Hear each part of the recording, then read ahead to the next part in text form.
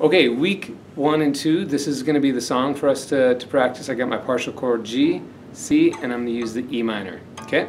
And I'll make the E minor, I'm sure, like this, and I might come out and slide my C like that. But I'll still have that same ratio, that I have one low and the next one up high on the next fret.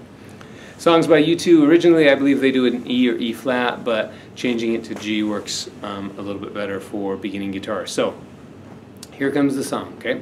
Strum is just going to be down, down, down, up, just nice and gentle. Here we go, 1, 2, 3, 4.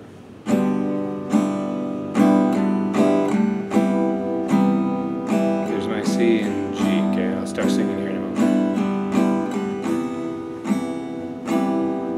You say you want diamonds and a ring of gold. You say you want your story to remain untold. E minor, but all the promises we see. E minor to the cradle, to the grave. Nice little crack in my voice.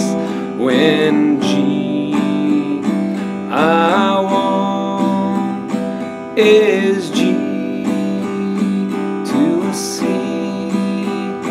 to a G. So see, it's nice and simple, and it's just a G to C and E minor, right? And then we go E minor again, E minor to a C,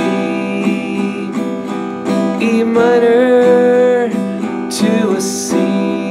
We're going to resolve to a G to a C to a G. Okay, so have fun. You can listen to the YouTube to get the idea. Remember, they do it in G, but it'll give you an idea of their version of the song. But you're doing your version, and it's going to be different. Okay, you might even have your voice crack like mine did. Have fun with it. Go slow.